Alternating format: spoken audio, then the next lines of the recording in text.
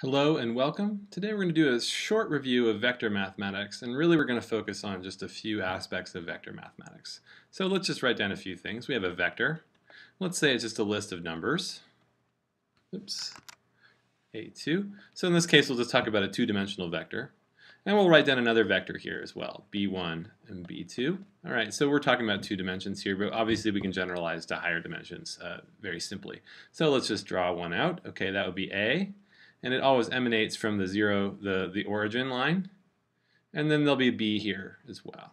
Okay, so there's two vectors, and so one of the important tools we want is a tool to compare two vectors. So one such tool is the dot product. And what it really does is it gives information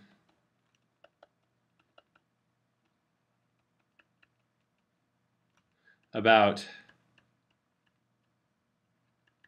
the angle between the two vectors. So it gives information about theta. So let's write down the symbol for it. It's just A with a solid dot B. And for 2D, of course, it's just going to be A1 times B1 plus A2 times B2. So it's the product of the components summed.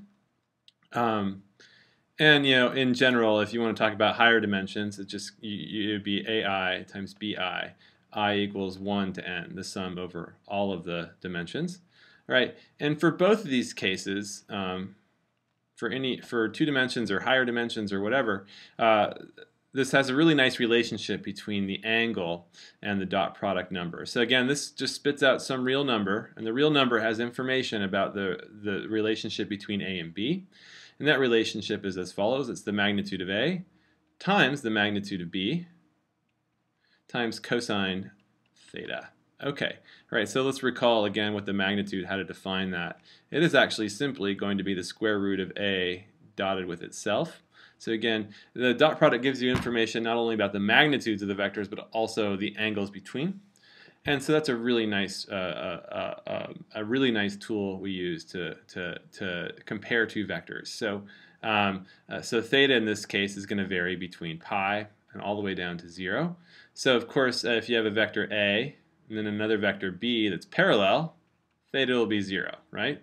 But if you have vectors that are pointing, they're still parallel, but now pointing in completely opposite directions, theta will be pi, or 180 degrees. Okay, all right. So so that's the idea, is that this dot product can tell you how much of one vector is going in the direction of another vector. All right, so it tells you kind of motion with respect to some direction of interest. Okay, so this can be formalized a little bit more. So I'm going to write down another thing. So let's say I want to ask, so the question then is, how much of A is pointing in the direction of B.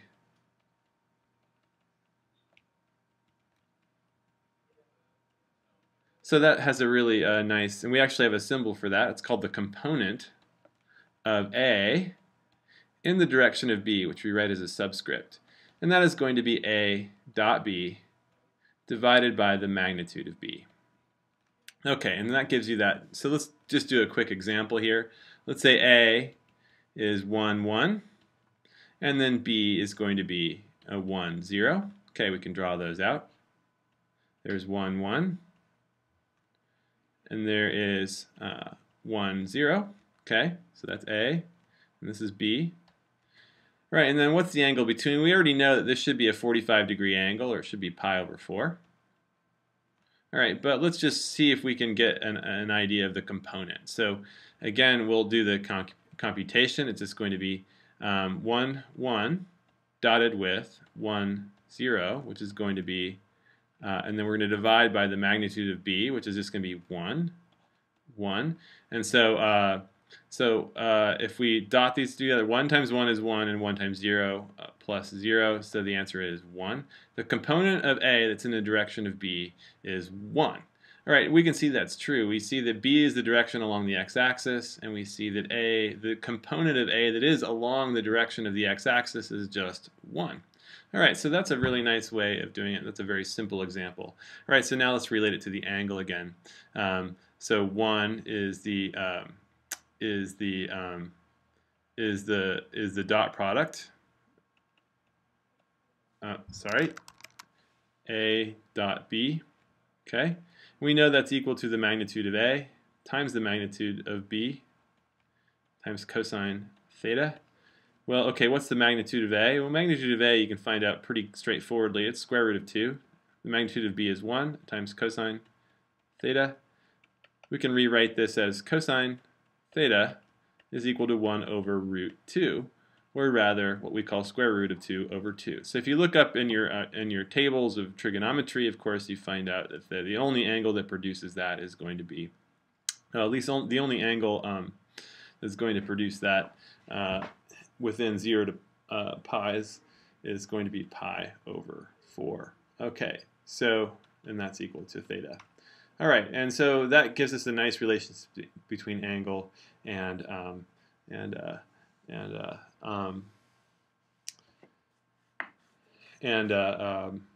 nice relationship between angle and magnitude of vectors. That's the dot product. All right, so why is this useful? Why are we rehashing the so, you know, why is the dot product going to be important for PDEs? So why is it going to be important for that? And the idea, again, is we want to talk about motion. If I want to talk about the motion of maybe a particle going in space in a particular direction, and I want to know about how much of it is going into a certain region, well, I might have a vector field of motion through space. And I want to talk about maybe a surface, maybe a region of space, we'll call that R, and I want to know how much is going through into that region R, how much mass might be transported. And so I need to know basically how much of the flow of this quantity is moving into a region R. So the question then is, and it turns out we're going to use the dot product to compute flux.